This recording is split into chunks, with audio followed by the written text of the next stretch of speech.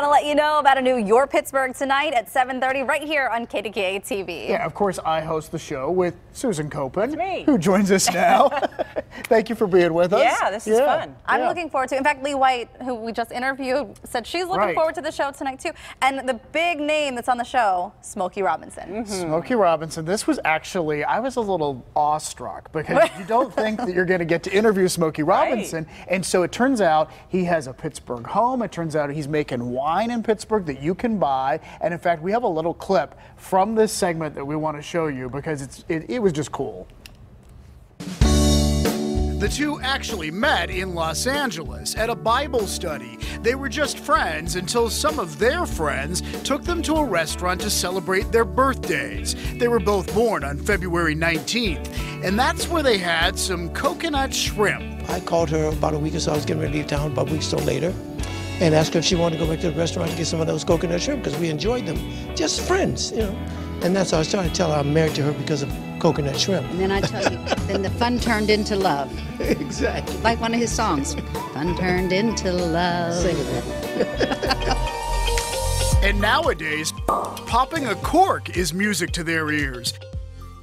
So sweet. That is his wife, Frances, and she grew up in Oakland, and that's why they have this Pittsburgh connection now. Oh, that is so cute. And Susan, I have to tell you, I told David last week that my dream was to become a soap opera star, and I know I can't quite. I know I can't quite do that, but there is a way for people, as David put it, who have little skill to become. What did you say this morning? Little talent? No, you don't need any talent. So we were talking about being an extra in all these shows and movies that are being shot in Pittsburgh, and I said, David, we have to do a story on how do you become one of these extras. And so we found a local guy who has zero talent in terms of acting. And or like previous experience, maybe is the best way to talent.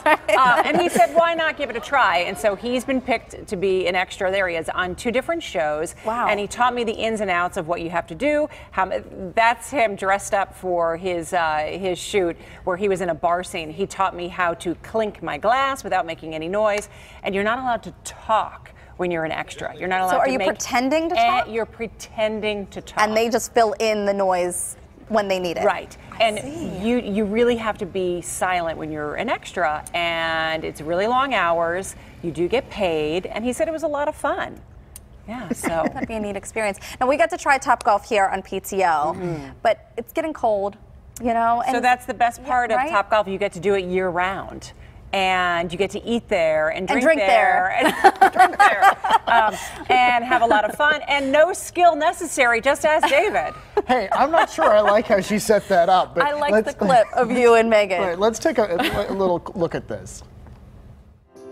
As you can see from other Topgolf locations, they keep things going, and outdoor heaters help. When it's 30 and snowing, it's going to feel like 55, and we all know here in Pittsburgh that that's t-shirt and short weather, right? Okay, time for a little competition. David joins me for a showdown. We hit balls while the computer keeps track of how we do. Watch closely. Turns out I need some work. And David, well, he struggles too. Oh, that wasn't so good. But before long, we get the swing of things. Friendly competition. And of course, that's Megan Schiller who is reporting. Right. And we will tell you who won later tonight. Yeah, there was a little competition there. Yeah. Yes. Okay, so I know you guys love to eat for your Pittsburgh. So love to eat. Yeah, I know. That's like the one highlight that I. So we did something totally out of my comfort zone. I don't really eat seafood, so we went to the Merchant Oyster Company. And it's a bold choice if you don't eat seafood. Right? And so the owner came over and he said, all right, we're going to do this. So he taught us how to eat oysters. We had steamers, we had stuffies, and see this sandwich right here? Okay, that's not seafood. It was ham and egg, and I ate every bite then was like licking my plate looking for more. So it was delicious. He is from the Jersey Shore, and he has made this place. It's not stuffy at all. It's very it's so fun. Like you are at the beach on vacation, and it's in Lawrenceville. It's in Pittsburgh. A great little spot on the corner, and they have, you know, cookouts outside. And so, do you like oysters? Are you in or are you out? I had fun doing it for the, it wouldn't be my everyday because I like to eat. Right. And I feel like that's just like a little fun thing But to the do. steamers, you tried, I had never heard of that before. It was so good. Yeah, the steamers were delicious. So much to look forward to tonight. Susan, thanks for joining us here. Yeah, thanks, guys. So much fun. And again, you can watch both David and Susan tonight at 7:30 for a brand new episode of Your Pittsburgh.